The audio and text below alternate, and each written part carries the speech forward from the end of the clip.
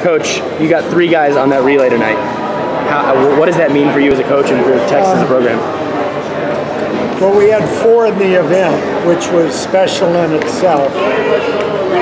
And to get there, they all had to race well, compete hard, so that's what they did. There are a lot of people that are fast, but you get to this level, and it's just hard to do.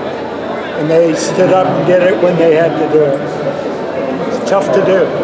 I could never have done it. On an individual level, Townley, the year that he's had the NCAA's world record, and now he's an American champion in the 200 free. How special is it for you to see such a young swimmer achieve so much success? Townley is a hard worker in practice every day. He's the only swimmer I've got that never gave up on trying to beat Clark Smith in a workout. And I don't know if anybody can do that. But Townley never gave up. He kept trying. And it paid off. Talking about Clark Smith, he's most likely into the Olympics for that top 6 finish. His mom was in the Olympics. How special is that family, having a mother-son duo both competing for America in the Olympics? Clark's come a long way. He's done a great job. And to get this, he's worked hard at everything.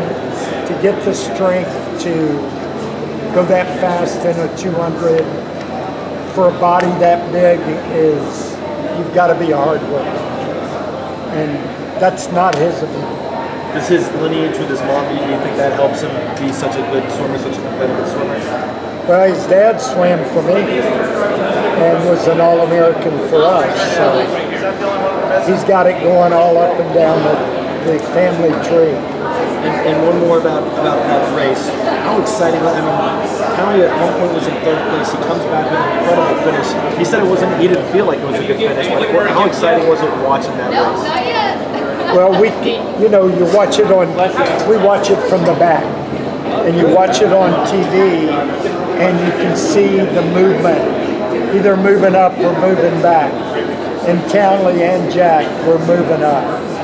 So that's the best way to be at the end of that race.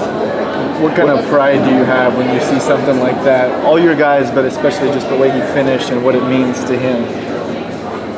Well, I know what kind of work they've been through, and we're in a real tough sport because if you're at this level, everybody works hard, everybody's talented. So to win or make an Olympic team in this sport is almost impossible. So when you do it, they don't think much of it now. Maybe in 10 years it'll hit them how difficult it was. But it's quite an accomplishment. Coach, after Clark's rough NCAAs, what does it say about him that he managed to come back and really perform so well here in the 400, where he had a great swim, and then here making the team in the 2? I was worried after his 400, but he approached the 200 just with a smile and went for it. We all laughed when Clark walked through the little kids on the way to the block because he was slapping hands and even smiling, and that does mean he's come a long way. Yeah. What does it say about these guys' coach to put so many guys in the Olympic team, especially in one race? Got a lot of good help. Chris Kubik, who's been my assistant for the last 112 years, and Wyatt Collins, who's our volunteer assistant, is truly an exceptional coach. So we've got it going for us everywhere.